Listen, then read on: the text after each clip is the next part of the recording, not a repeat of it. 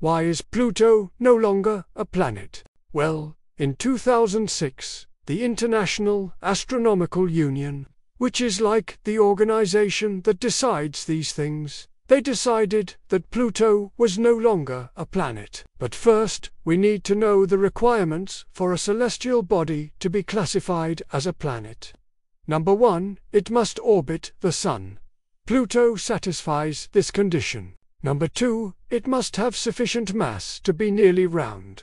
Pluto's gravity is strong enough to have pulled it into a spherical shape, so it meets this criterion as well.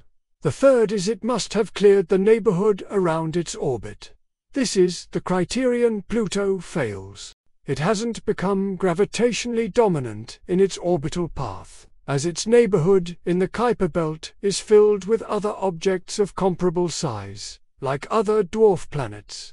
And so Pluto is the prototype for a new category of trans-Neptunian objects called Plutoids. The discovery of other large objects in the Kuiper Belt, such as Eris, which is more massive than Pluto, prompted the debate that led to the creation of the new definition of a planet. But, there are also other dwarf planets in our solar system that are even smaller than Pluto.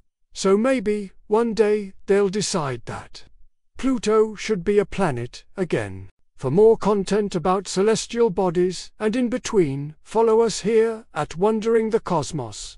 Tell us in the comments if you want Pluto to be a planet again.